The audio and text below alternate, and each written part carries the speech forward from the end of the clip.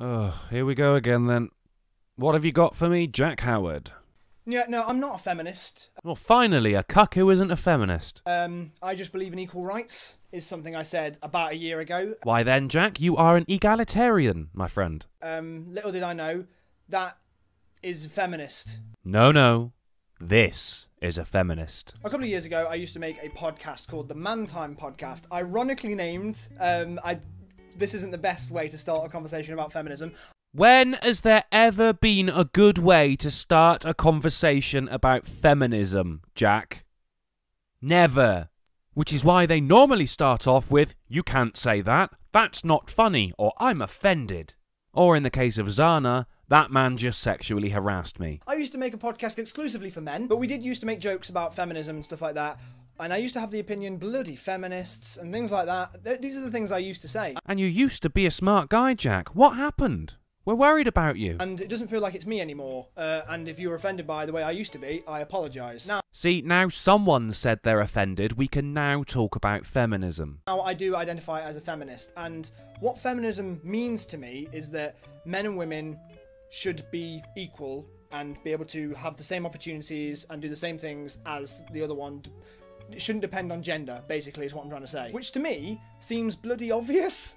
Yes, it seemed obvious to you all those years ago when you were an egalitarian, Jack. Like, why is someone made a rule that isn't the case? You are right there, Jack, but not in the way you think you are. Someone did make the rule that is not the case. It was a third-wave feminist who said women aren't equal to men because women are superior. I think that, you know how your granddad is like a bit racist? And it's like, oh, granddad, you can't say that anymore.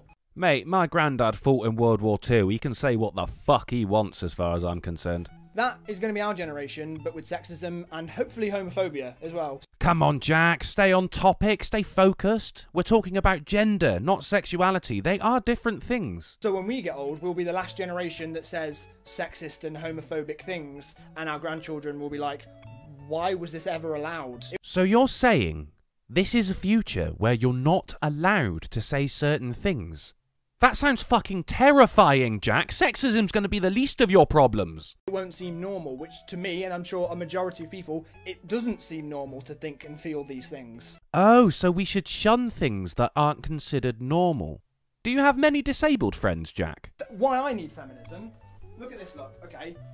Before I talk about this, here's a disclaimer. I didn't buy this. This was a gift.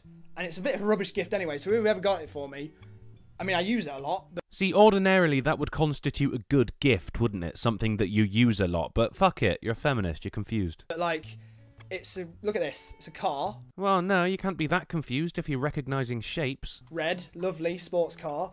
Fucking hell, was this video filmed on fucking Sesame Street? Inside it, grooming products. You got your nail scissors, nail clippers, tweezers, and a nail file. Jack, are you selling these things as something? Got tweezers?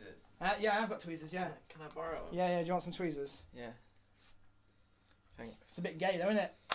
But it's disguised in this car. Oh, no, I'm absolutely feeling very, very positive and reinforced in my masculinity about using these beauty products. Thank you. Bye.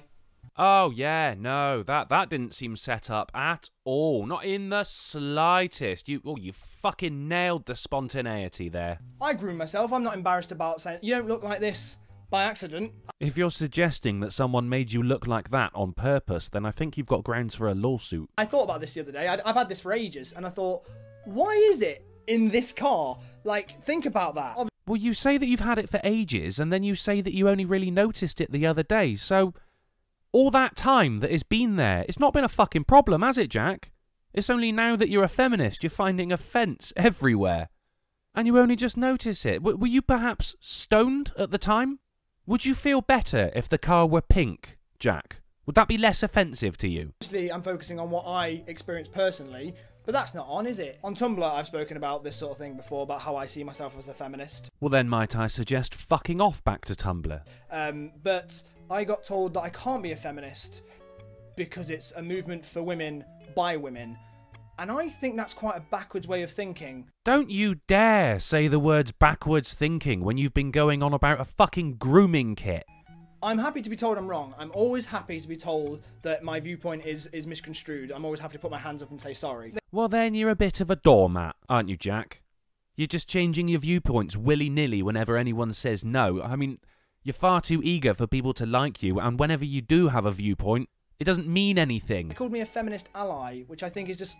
You're just segregating people. Why are you doing that? Emma Watson recently made a speech, you know, Hermione off of Harry Potter. You mean the one where she sounded like she was going to burst into passionate tears of oppression at any moment? Yeah, I know the one. She made a speech about feminism, and I agreed with pretty much all of it. She's not watching this, Jack. There's no need to say that, you fucking bumlicker. Except she said that the word shouldn't be important, it's what it stands for and what you do. I agree, but I also don't. You agree and you also don't. Contradicting terms. Yeah, you are definitely a feminist now. Because people, men and women, shouldn't be scared of identifying themselves with female, the femme bit at the beginning. It means that you aren't afraid of using female connotations towards yourself, especially for men. Because I know that some people, they want to, lads, yeah, that's why they want to be seen. Jack, if a male put femme at the beginning, it would be fucking female.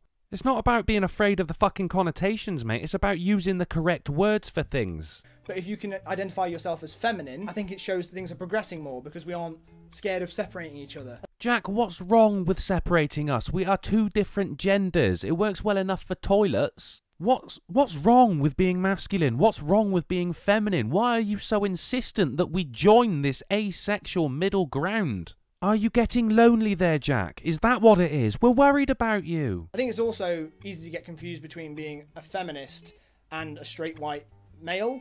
Well, one's a human being and the other's the scum of the earth.